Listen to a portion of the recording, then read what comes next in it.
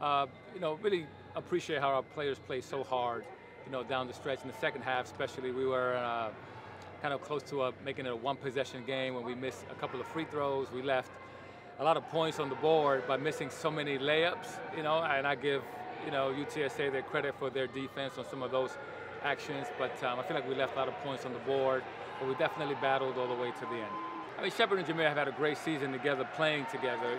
Today they're 20 and 19, kind of shows their combination, just like, they have Jackson and Wallace. Shepard and Jameer have been, just as important for our program and have done some amazing things this season. It's my first time here as a head coach. I haven't been to this tournament before. I'm not sure that any other players that are in our locker room have played in this event.